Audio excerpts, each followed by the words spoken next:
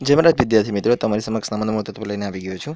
આજે જે આપણે એકમ જે ચોથું ચાલી રહ્યું હતું ભાગીદારીનું પુનર્ગઠન, તેનો આજે આપણે દાખલા નંબર 11માં લઈશું, જે પેજ નંબર 140 ઉપર છે. બરાબર છે. સંદર્ભ સાહિત્ય તરીકે આપણે ગુજરાત રાજ્ય જે નામાના મૂળ તત્વનું જે પુસ્તક છે તે લેવામાં આવેલું છે. બરાબર છે. તેની પહેલાં આપણે થોડીક ચર્ચા કરીશું. અગાઉ આપણે જે લાભનું પ્રમાણ અને ત્યાગનું પ્રમાણ જોયું હતું, એની અંદર ત્રીજી મહત્વની બાબત છે, જ્યારે પણ પુનર્ગઠન થાય, એટલે કે જ્યારે પણ ભાગીદારો દ્વારા પેઢીમાં નવું પ્રમાણની યોજના કરવામાં ત્યારે કમ્પલસરી એટલે કે પુનર્ગઠનમાં પુનઃમૂલ્યાંકન એ ખાસ મહત્વની ભૂમિકા ભજવે છે. બરાબર છે. તે આજે આપણે જોઈ લઈએ. ચાલુ ભાગીદારો પેઢીના ચોપડે મિલકતો અને દેવા જે કિંમતે નોંધેલા હોય તેને વર્તમાન કિંમતે લાવવા તેને પુનઃમૂલ્યાંકન કહેવાય. એટલે કે વિદ્યાર્થી મિત્રો, કે જ્યારે પણ ભાગીદારો દ્વારા નવું પ્રમાણ નક્કી કરવામાં ત્યારે જેટલી પણ મિલકતો છે એને હાલની અંદર કઈ પરિસ્થિતિની અંદર હાલની અંદર એની કિંમત કેટલી છે તે પહેલાં નક્કી કરવામાં આવે છે. એનું નામ શું છે? પુનઃમૂલ્યાંકન. એટલે કે દાખલા તરીકે જમીન હોય એ સમય દરમિયાન 50,000 લીધી હોય અને પછી જ્યારે ભાગીદારો કે નવું પ્રમાણ નક્કી કરવું છે તો બધી જે મિલકતો છે મિલકતોનું બધાનું શું રિવેલ્યુએશન કાઢવામાં આવશે, એટલે કે પુનઃમૂલ્યાંકન કરવામાં આવશે. અને હાલની પરિસ્થિતિની એની 80,000 કિંમત હોય તો 80,000થી નોંધવામાં આવશે. બરાબર છે. એટલે પુનઃમૂલ્યાંકન એ સૌથી મહત્વની બાબત છે. બરાબર. એટલે કે પેઢીના ચોપડામાં જે કિંમતે નોંધાયેલા હોય તેને નવી કિંમતે ચોપડામાં દર્શાવે તેને મિલકતો અને દેવાના પુનઃમૂલ્યાંકન કહેવાય. બરાબર છે. એટલે મિલકતો અને દેવા બંનેને શું કરવામાં આવે છે? નવી મૂલ્યાંકન કરીને નોંધવામાં આવે છે. ખાસ વિદ્યાર્થી મિત્રો, આની અંદર જે પુનઃમૂલ્યાંકનનું જે ખાતું છે એ ખાતું ખાસ જોઈ લેજો, કારણ કે જે આના પછીના જેટલા પણ ચેપ્ટર છે, એટલે કે ચોથા પછીના જેટલા પણ 5, 6 અને 7 જે ચેપ્ટર છે બધાની અંદર આનો ઉપયોગ થશે. એટલા માટે પુનઃમૂલ્યાંકન ખાતાનો નમૂનો જોઈ લે વિદ્યાર્થી મિત્રો ફટાફટ. અને હું એક સરળ ટ્રીક પણ તમને જ્યારે દાખલો ગણાવીશ ત્યારે તમને સમજાવી દઈશ, જેથી તમને કોઈ પણ તકલીફ ન પડે. જે રીતે કોઈ પણ ખાતું આપણે જે જોઈએ છે ખાતા પ્રમાણે આ પુનઃમૂલ્યાંકનનું પણ શું છે? ખાતું છે. બરાબર છે. ખાતાની ઉધાર સાઈડે કઈ કઈ વિગતો આવે છે અને જમા સાઈડે કઈ વિગતો આવે છે એનું આપણે ચર્ચા કરી લઈએ. મિલકતો, તો મિલકતોમાં જ્યારે પણ ઘટાડો થતો હોય અને જેટલી કિંમતથી ઘટાડો થતો હોય એ કઈ સાઈડ આવશે? ઉધાર સાઈડે આવશે. ગાલખાત અનામત એ પણ ક્યાં આવશે? ઉધાર સાઈડે આવશે. દેવાદાર પર વટાવ અનામત, બરાબર છે, એટલે વટાવ અનામત જો રાખેલી હોય દેવાદારો પર તે પણ ઉધાર સાઈડે આવશે.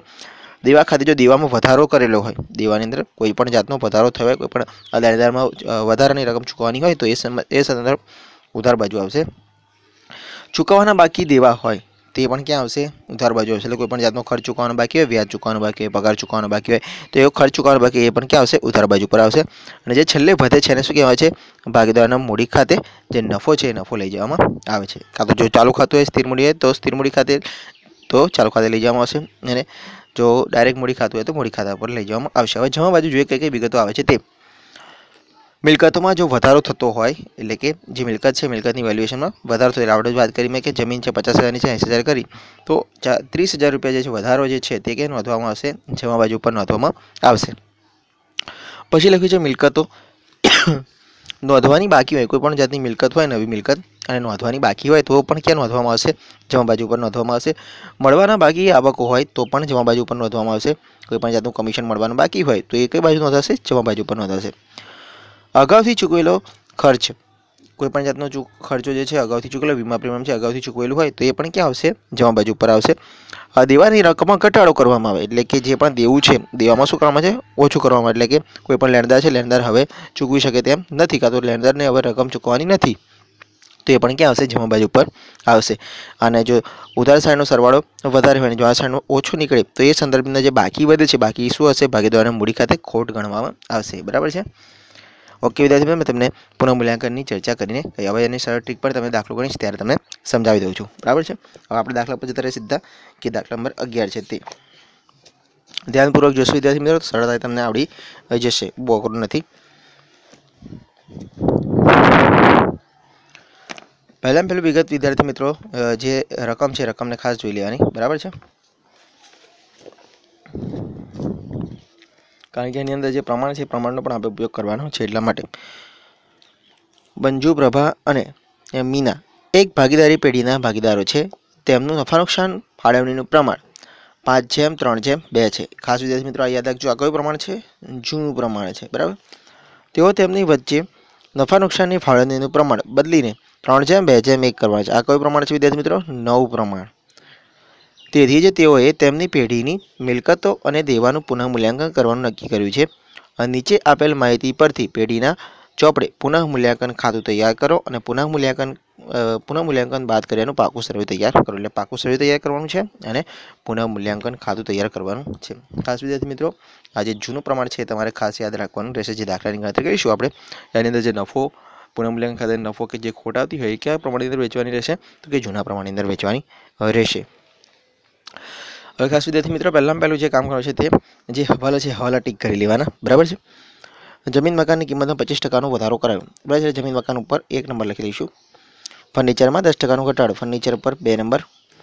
યંત્રોની કિંમતમાં 80,000. યંત્ર જે હોય ત્યાં આપણે 3 નંબર લખીશું. આખા સ્ટોકની ચોપડી કિંમત ચોથું. બરાબર છે. સામેની સાઈડે આપેલા છે તે જોઈ લઈએ. બરાબર છે. એક દેવાદારનો હવાલો છે, લેણદારનો હવાલો છે અને લોન. બરાબર છે. દેવાદાર, લેણદાર અને દેવાદાર ઉપર આપણે ટીક કરી દઈએ 5 નંબર. પછી 6 નંબર લેણદાર વાળો છે અને 7 નંબર લોન. બરાબર છે. ચૂકવવાનું બાકી વ્યાજ છે તે. ઓકે, આટલા હવાલા ટીક થઈ જાય પછી જે આપણા ખાતા વિગતો તૈયાર કરવાની છે તે આપણે તૈયાર કરવાની છે. ખાસ વિદ્યાર્થી મિત્રો, જો તમે લોકડાઉન દરમિયાન તમારી પાસે પુસ્તક ન હોય તો ડિસ્ક્રિપ્શનની અંદર મેં લિંક મૂકેલી છે, તેની ઉપર જઈને તમે ડાઉનલોડ કરી શકો છો. બરાબર છે.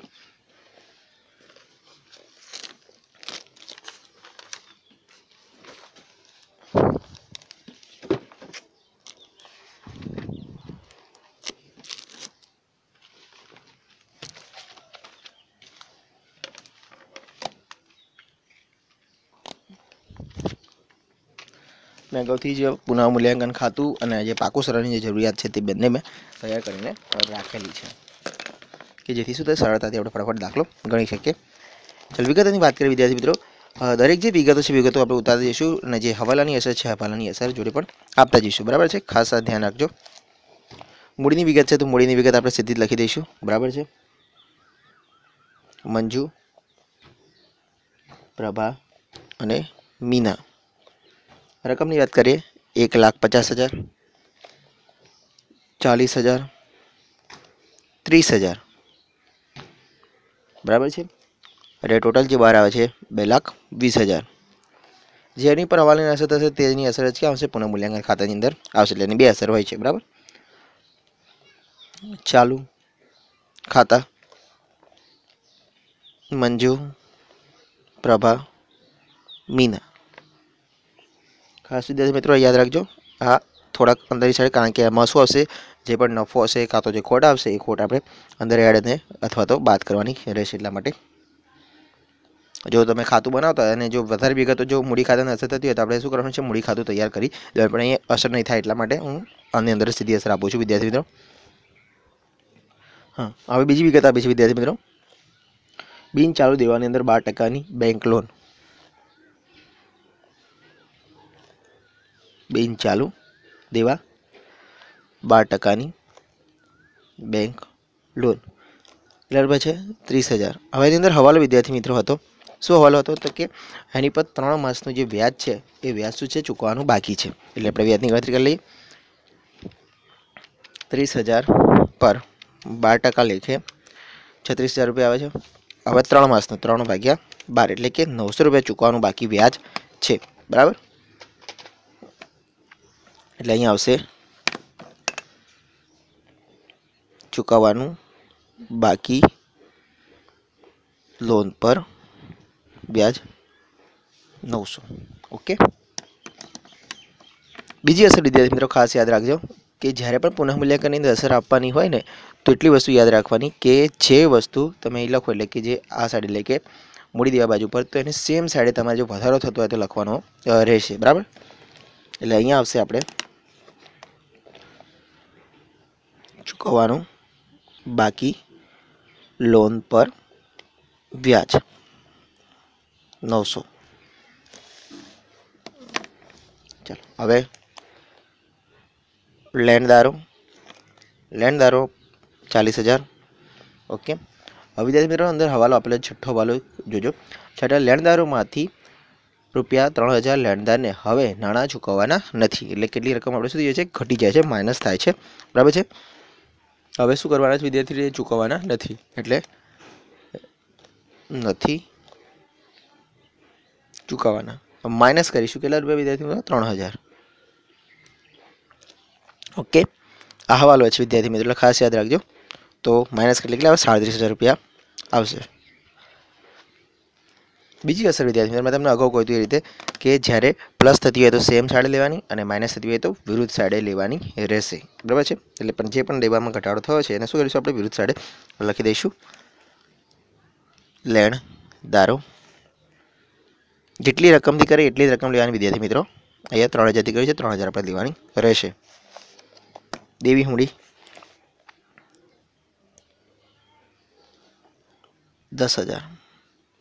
ઓકે, આ સાઈડની વિગતો બધી પૂર્ણ થઈ ગઈ. હવે મિલકત બાજુ આવી વિદ્યાર્થી મિત્રો. અહીંયા ખાસ યાદ રાખજો, જમીન મકાન રૂપિયા 1 લાખ આપેલા છે.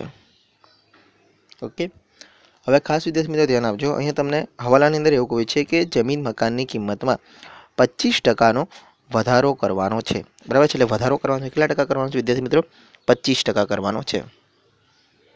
વધારો 25%. ઓકે, એટલે જે મિલકત છે મિલકતની અંદર 25% એટલે 25,000 રૂપિયા વધારો થશે. બરાબર છે? બતાવી દો.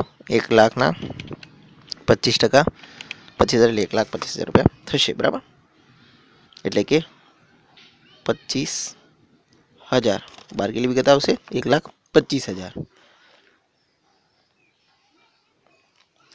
ચલો હવે બીજી વિગત લઈએ. યંત્રો.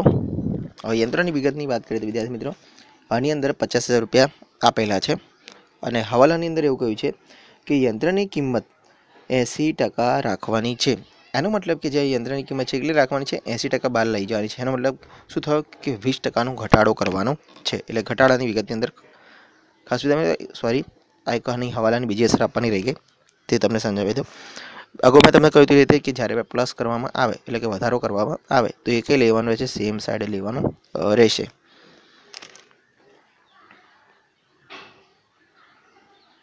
જમીન મકાન કેટલાનો વધારો કર્યો તો 25,000, તો અહીં 25,000 લખવાના રહેશે. બરાબર. હા, હવે યંત્રની વાત કરીએ વિદ્યાર્થી મિત્રો. યંત્ર 50,000 રૂપિયા છે. હવાલાની અંદર એવું કહ્યું છે કે 80% રાખવી. બરાબર છે? એટલે 80% કેટલા થાય? 50,000ના 80% થાય 80%, 40,000. તો 40,000 કિંમત રાખવાની કહે છે. બરાબર, તો એનો મતલબ ઘટાડો કેટલો થયો વિદ્યાર્થી મિત્રો? તો કે 20%નો ઘટાડો થયો. એટલે કે 10,000 રૂપિયા શું થઈ ગયા? ઘટી ગયા. ઘટાડો 20%નો. ઓકે વિદ્યાર્થી મિત્રો ખાસ યાદ રાખજો, જ્યારે પણ માઇનસ હોય તો વિગત કે લઈ જવાની છે? વિરુદ્ધ સાઈડે લઈ જવાની રહેશે. કેટલી વિગત લખવાની રહેશે? તો કે યંત્રો અને માઇનસ હતા જેટલા પણ બાદ કર્યા હોય તેટલી રકમ લેવાની. અહીં 10,000 બાદ કર્યા છે, 10,000 રકમ લેવાની. ઓકે, ચલો હવે આવીએ એના પછી ફર્નિચર. ફર્નિચરની વિગતની વાત કરીએ તો ફર્નિચરમાં કિંમત આપી છે 30,000 રૂપિયા ચોપડે અને હવાલાની અંદર એવું કહ્યું છે કે 10%નો ઘટાડો 10%થી ઘટાડવી. એટલે કે જે ઘટાડો કરવાનો છે કેટલો કરવાનો છે? 10%નો ઘટાડો કરવાનો છે. કેટલા આવશે વિદ્યાર્થી મિત્રો? -3,000. ઓકે, એટલે આવશે 27,000. બીજી અસર આપી દે વિદ્યાર્થી મિત્રો -3, એટલે કે ઘટાડો કરે તો કઈ સાઈડ લેવાનું રહેશે? વિરુદ્ધ સાઈડે લેવાનું રહેશે. ફર્નિચર કેટલા રૂપિયાનો ઘટાડો કર્યો? 3,000 રૂપિયાનો. રોકાણોની અંદર કોઈ પણ જાતની અસર નથી તો આપણે સીધા લખી દઈશું. રોકાણો રકમ આપેલી છે 50,000. પછી આપ્યા છે આખા સ્ટોક. આખા સ્ટોકની અંદર તમને હવાલો કહે છે. બરાબર, તો આપણે ઇનર કોલમમાં લખીશું અને હવાલાની વિગતો જોઈ લઈએ તો આખા સ્ટોકની ચોપડે કિંમત બજાર કરતાં 5,000 વધુ છે. એટલે 5,000 વધારે ગણવામાં આવેલી છે. તો એનો મતલબ શું કરવાનો છે? ઘટાડો કરી દેવાનો. ઘટાડો -5,000. 5,000 વધારે આપણે બતાડતા હોય કોઈ પણ મિલકત તો એટલે જે સાચી વેલ્યુ છે કેટલી થઈ જાય? 35,000 રૂપિયા છે. ઓકે, બીજી અસર એટલે જ્યારે માઇનસ થાય તો શું કરવાનું છે વિદ્યાર્થી મિત્રો? વિરુદ્ધ સાઈડે અસર આપવાની રહેશે. આખર સ્ટોક કેટલા રૂપિયાનો ઘટાડો કર્યો? 5,000નો. ઓકે, ચલો એના પછી વિદ્યાર્થી મિત્રો દેવાદારો ઉપર આવીએ. ખાસ યાદ રાખજો વિદ્યાર્થી મિત્રો, દેવાદારો વિગત આપી છે 25,000. હવે આની અંદર તમને એવું કહ્યું છે, હવાલાની અંદર ખાસ ધ્યાન આપજો કે ગાલખાત અનામત દેવાદારો પર કુલ 2500ની ગાલખાત અનામતની જોગવાઈ રાખવાની છે. એટલે કે ગાલખાત કેટલી રાખવાની છે વિદ્યાર્થી મિત્રો? ગાલખાત અનામત -2500 કરવાના છે. ઓકે, -2500 કરેલા કેટલા આવે છે? 22,500. હવે ખાસ બીજી અસર આવું છે, એ ધ્યાનપૂર્વક જોજો તમે. ગાલખાત અનામતની ગાલખાત અનામત, હવે જ્યારે પણ તમને જો ચોપડીની અંદર એટલે કે જે પણ કાચું સર્વે છે, સોરી પાકું સર્વે છે, જે પૂરા મૂલ્યાંકન પહેલાં એની અંદર પણ જો કોઈ હવાલાની હોય, એટલે જો કોઈ ગાલખાત અનામત આપેલી હોય તો એ એટલી રકમ સુધી જશે, બાદ થઈ જશે. બરાબર છે? એટલે આ રીતે લખજો, નવી માઇનસ જૂની. બરાબર છે? જો કિંમત જ્યારે પણ વધારે તમને આપેલી હોય એ સંજોગોની અંદર જે રકમ છે એ રકમ શું કરવાની રહેશે? બાદ કરવાની રહેશે. એટલે આપણે જે નવી આવી કેટલી આવી? 2500 રૂપિયા આવી, માઇનસ જે અંદર આપી છે, એટલે કે જે પાકા સર્વેની અંદર આપી છે, કેટલી આપી છે? 1000 રૂપિયા આપેલી છે, તો એ બાદ કરી દેવાની રહેશે. એટલે બાદ કરશો એટલે કેટલી રહેશે વિદ્યાર્થી મિત્રો? તો 1500 રૂપિયા રહેશે. તો અહીં ખાસ આ વિદ્યાર્થી મિત્રો ધ્યાન રાખજો, 1500 રૂપિયા રહેશે. ચલો એના પછી જોઈએ તો લેણી હુડી, કોઈ હવાલો નથી, સીધી અસર આપી દઈએ. લેણી હુડી 5000, પછી આપ્યા છે રોકડ શિલ્લક 40,000. ઓકે, હવે પહેલાં જોઈ લેવાનું કે કોઈ પણ જાતના કોઈ હવાલા બાકી નહીં રહ્યા ને. જો ના રહ્યા હોય તો પહેલાં આપણે જે ખાતું બંધ કરવાનું છે તે કોઈ કરવાનું છે? પુનઃ મૂલ્યાંકન ખાતું બંધ કરવાનું રહેશે. કોઈ પણ જાતના હવાલા હવે રહ્યા નથી, એટલે આપણે શું કરીશું? પુનઃ મૂલ્યાંકન ખાતું બંધ કરીશું. જોઈ લેવાનું કઈ સાઈડનો સરવાળો વધારે આવે છે, તો આપણે જોઈશું તો જમા સાઈડ વધારે સરવાળો આવે છે. 25,000 વત્તા 3,000 એટલે આવે છે 28,000.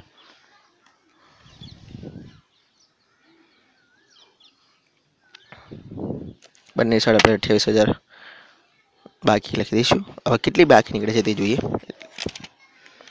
-10,000, -900, -3,000, -5,000, -1,500 એટલે આવે છે 7,600.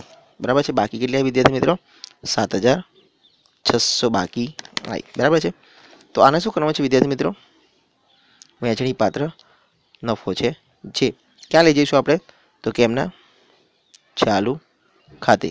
હવે કયા પ્રમાણની અંદર? તો કે જૂના પ્રમાણની અંદર. અગાઉ મેં તમને કહ્યું હતું એ રીતે કે જૂનું પ્રમાણ એમનું કયું હતું? 5:3:2. ઓકે, 5:3:2 ના પ્રમાણમાં વેચી દેવાનું હવે રહેશે. જે પણ ભાગીદારો છે, મંજુ, પ્રભા અને મીના. ઓકે, ટોટલ કેટલું થાય છે વિદ્યાર્થી મિત્રો? તો કે 5:3:2 એટલે 10 થાય છે, એટલે ભાગ્યા 10. ઓકે, 2 વાર ગુણાકારની નિશાની દબાવીશું. 5 કરીએ એટલે મળશે 3,800, જે મંજુને મળે છે 3,800. હવે લઈએ પ્રભાના. કેટલું પ્રમાણ છે? 3 દબાવીશું એટલે 2,280. 2,280 અને હવે લઈએ 2 એ મળે છે 1,520. 1,520 આપણે પ્રમાણને શું કરી દીધું વિદ્યાર્થી મિત્રો? વેચી લીધું. કયા જેમની અંદર? જૂના પ્રમાણની અંદર. હવે ખાસ યાદ રાખવાનું, જૂનું પ્રમાણ એનો ઉપયોગ કરવાનો રહેશે. જૂના પ્રમાણની અંદર આપણે શું કરી દીધું? જે પણ નફો હોય નફાને વેચી દીધું. હવે એ નફાને આપણે શું કરવાનું છે? આની અંદર જે ચાલુ ખાતું છે એની અંદર શું કરી દેવાના છે? એડ કરી દેવાના છે. અહીંયા 3800 એટલે કે 3,800, 2,280 અને 1,520. સરવાળો કરે તો વિદ્યાર્થી મિત્રો અહીંયા આવશે 13,800. પછી આવે છે 22,280. બરાબર છે? અહીંયા આવશે 10,520. બરાબર છે? સરળ છે એટલા માટે મેં કરી નાખ્યા. હવે જે વિગત આવે છે બહાર લખી દઈશું. એટલે કે ટોટલ આવે છે 13,800 વત્તા 22,280 વત્તા 10,520 એટલે આવે છે 46,600. 46,600. ઓકે, ચલો સરવાળો કરી લઈએ વિદ્યાર્થી મિત્રોનો. 46,600 છે, ઉપરની લઈએ 2,20,000 વત્તા 30,000 વત્તા 900 વત્તા 37,000 વત્તા 10,000 એટલે મળે છે આપણને 3,44,500. એટલે જે આપણે જે સરવાળો આવે છે કેટલો આવે છે? 3,44,500. 500। હવે લઈ લઈએ આપણે મિલકત સાઈડનો સરવાળો। પહેલી જોઈએ તો 1,25,000 વત્તા 40,000 વત્તા 27,000 વત્તા 50,000 વત્તા 35,000 વત્તા 22,500 વત્તા 5,000 વત્તા 40,000। અહીંયા પણ 3,44,500 જવાબ આવે છે। એનો મતલબ કે આપણો જે પાકું સૂત્ર છે શું થઈ ગયું, મળી ગયું છે અને આપણો જવાબ એકદમ સાચો। આપણે ગણતરી જે રીત છે એ પણ એકદમ સાચી છે, કોઈ પણ જાતની આપણે ભૂલ કરી નથી।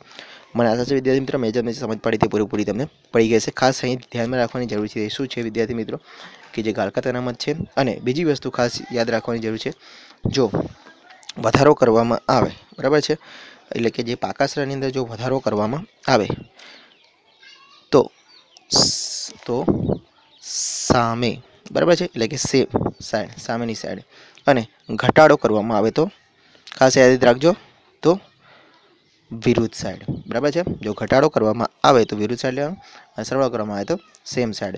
એટલે અહીં જો વધારો કરેલો હશે તો એ કઈ રહેશે, સીધી સાઈડ, અને ઘટાડો કરેલો હશે તો વિરુદ્ધ સાઈડે રહેશે બરાબર છે। એટલે ખાસ યાદ રાખજો। હવે જે યાદ રાખવાની જરૂર છે તે શું છે તો કે ગાળાકાર અનામતની જે માહિતી કરી તે બરાબર છે, કારણ કે આ વિદ્યાર્થી મિત્રો ભૂલી જતા હોય છે એટલા માટે। હવે એની પરથી આમનો કેવી રીતે થાય તો વિદ્યાર્થી મિત્રો સરળ છે, તમને સમજાવી દો, એક જ વારની અંદર તમને આવડી જશે। પુનઃ મૂલ્યાંકન ખાતે ઉધાર બરાબર છે, જો અહીં કોઈ પણ જો મિલકત છે બરાબર છે, એટલે આપણે પહેલી મિલકત લઈએ જમીન મકાનની જે કિંમત છે એ લઈ લઈએ બરાબર છે। જમીન મકાનની 1,00,000 રૂપિયા કિંમત છે બરાબર છે, એમાં વધારો કેટલો કર્યો 25,000 કઈ સાઈડ આવ્યો તો કે જમા સાઈડ આવ્યો બરાબર। તો આની આમનોંધ કેવી રીતે થશે તો વિદ્યાર્થી મિત્રો પુનઃ મૂલ્યાંકન ખાતે કઈ બાજુ છે, જમા બાજુ પર છે, તો જમીન મકાન ખાતે ઉધાર 25,000 તે પુનઃ મૂલ્યાંકન ખાતે જમા 25,000। ઓકે વિદ્યાર્થી મિત્રો આવડી ગયું, સરળ છે વિદ્યાર્થી મિત્રો આમનોંધ તો એકદમ। એ જ રીતે હવે જો લેણદારની આમનોંધ લખવાની કેવી રીતે લખાશે, લેણદાર ખાતે ઉધાર 3,000 પુનઃ મૂલ્યાંકન ખાતે જમા 3,000। ઉધાર સાઈડની વિદ્યાર્થી મિત્રો આમનોંધ લખવાની કેવી રીતે લખી શકાય તો કે યંત્ર 10,000 રૂપિયાનો શું થાય છે, ઘટાડો થાય છે બરાબર છે। તો એના માટે પહેલાં આપણે શું કરીશું, કઈ સાઈડે લીધું છે તો પુનઃ મૂલ્યાંકન ખાતે ઉધાર 10,000 તે યંત્ર ખાતે 10,000 બરાબર છે, શું કર્યો તો કે ઘટાડો કર્યો તેનું। તો આ રીતે તમારે આમનોંધ પણ જો તમને ખાતું આવતું હશે તો આમનોંધ તમે સરળતાથી તમે લખી શકશો બરાબર છે। એ જ પ્રમાણે હું તમને દાખલો સ્વાધ્યાયની અંદર આપવા જઈ રહ્યો છું, જેના અગાઉનો છે તે દાખલા નંબર 10 છે, જે પેજ નંબર 139 ઉપર આવેલો છે, તે તમારે ગણવાનો છે। આની અંદર માત્ર ને માત્ર તમારે પુનઃ મૂલ્યાંકન ખાતું તૈયાર કરવાનું છે અને પુનઃ મૂલ્યાંકન ખાતા પરથી તમારે આમનોંધ તૈયાર કરવાની છે। તમને લાગે તો તમે પાકું સ્વરૂપ બનાવી શકો, જે તમે સરળતાથી તમે શું કરી શકો, પુનઃ મૂલ્યાંકન ખાતાની અંદર અસર આપી શકો બરાબર છે। માત્ર ખાલી એની આમનોંધ જ તમારે લખવાની છે। મેં તમને અગાઉ આ 3-4 આમનોંધો કહી એ તમારે આમનોંધ આપવાની રહેશે બરાબર છે। મને આશા છે વિદ્યાર્થીઓ જે સમજ પડી તેમને પૂરેપૂરી સમજ પડી ગઈ હશે। કોઈ પણ જાતની તકલીફ હોય તો કોમેન્ટ બોક્સ પર જણાવવા વિનંતી। લોકડાઉન દરમિયાન ઘરમાં રહો, સ્વસ્થ રહો અને દાખલા ગણતા રહો। જય મહારાજ।